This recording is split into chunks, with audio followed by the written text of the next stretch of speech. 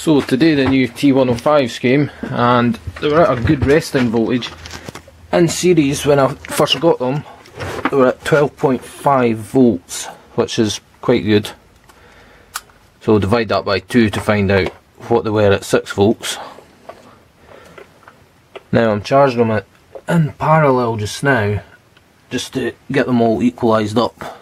And charge current on them is taking a very long time to go down. But this is what a new battery should look like inside.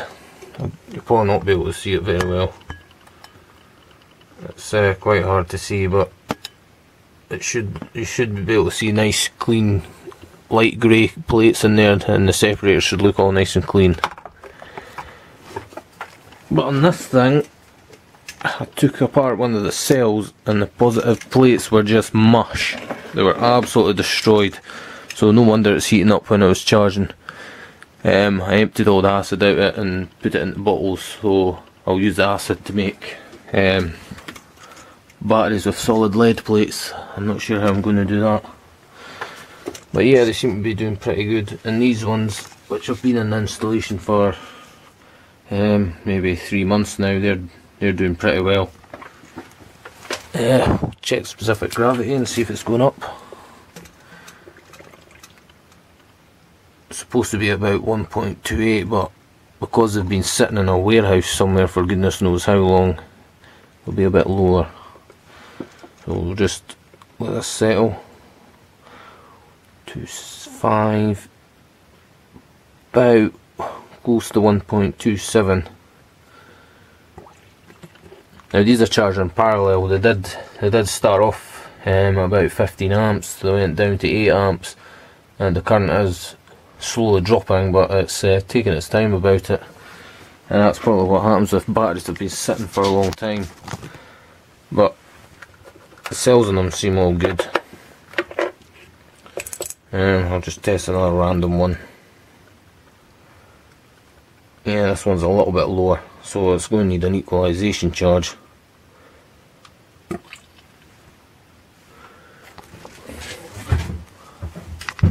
My voltage booster, it broke. It's just not working at all anymore. I use this for equalising the batteries. I put it to 15.2 volts, so but I'll have to find a different way now because this is broken. So all 4 of these batteries here came from the seller, Alpha Batteries, and he's a pretty good seller.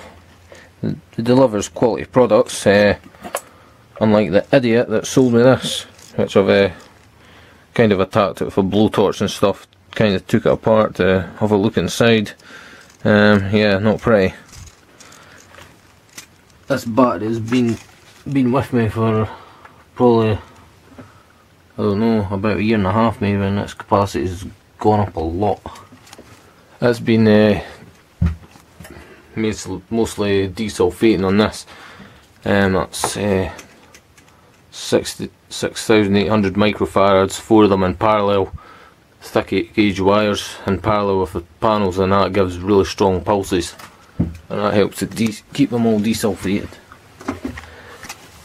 This battery, it's not the original caps, as you can see. I've kind of put my own caps on, not totally sealed because that would be dangerous.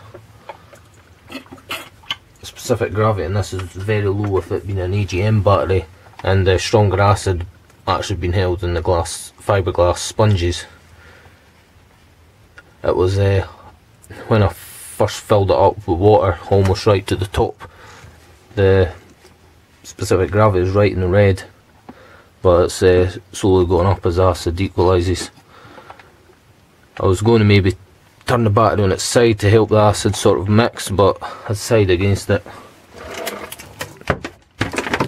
And that's a lithium iron phosphate battery. I don't use it very much. It's needing a contact soldered on it. I don't know if you can hear it or not, but they are gassing quite a lot. So they're at 7.36, but the charger's voltage is quite inaccurate, so I'll take a voltage reading with my multimeter. So the reason these were connected in parallel really because when they were in series, once the battery was actually gassing more than the other one, which means it was obviously more fully charged. Well, it was maybe from a different batch or something, I don't know. But they're sitting at now 7.2, it's something to go up to 7.3, which is about 14.6 volts, which is quite good. Trojan recommends that you charge them at 14.7 volts, but I don't know how much this current will have to go down. If these batteries be new, they've obviously not got their full capacity yet, so I don't know. I don't want to charge them for too long, so I'll probably take them off later on tonight. So in total we have 9 kilowatt hours of energy storage between these batteries, approximately, but that's probably a lot less because this battery was quite old and a bit duff when I got it, but I reckon it's probably only got about 100 amp hours of its original 255 amp hours. So I'm not exactly sure, but these have 1.5 kilowatt hours each.